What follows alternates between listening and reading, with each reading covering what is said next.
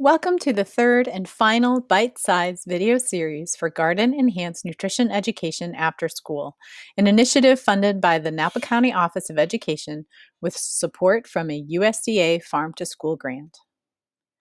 In the third video series, we'll get kids cooking with Jean by going over supplies and safety, kid-friendly recipes, and family and community engagement. Take a look at this photo. How many different knife safety guidelines can you identify?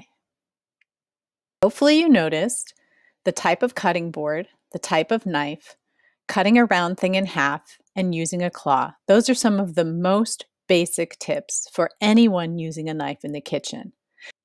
Did you know that only 36% of Americans report cooking on a daily basis, even though cooking at home is up to 5 times cheaper than dining out?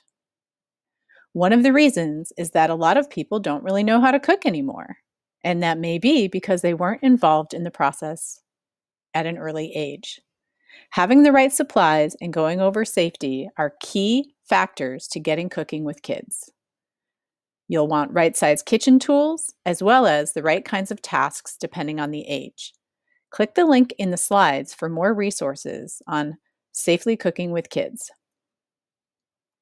Before you start cooking with kids, be sure to review basic hygiene, such as how to properly wash your hands. I can't tell you how many times I've seen kids put soap on their hands and then immediately rinse the soap right off.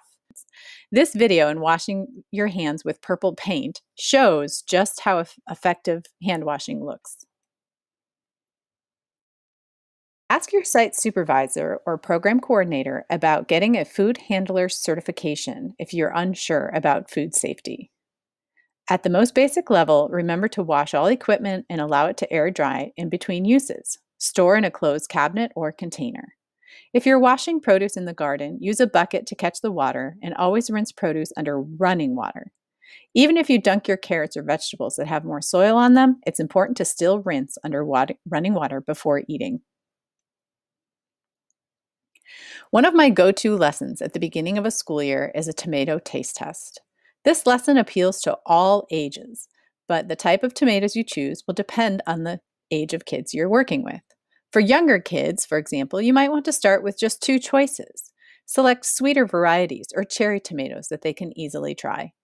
For example, a red, yellow, or sun gold and cherry tomato are easy and require less setup.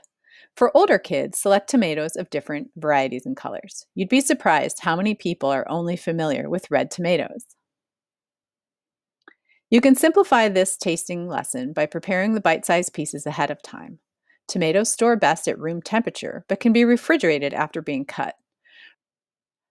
Remember to always keep food covered until it's served and put any remaining produce back in the fridge within a few hours. If involving kids in the preparation, you'll need these materials for each group of students.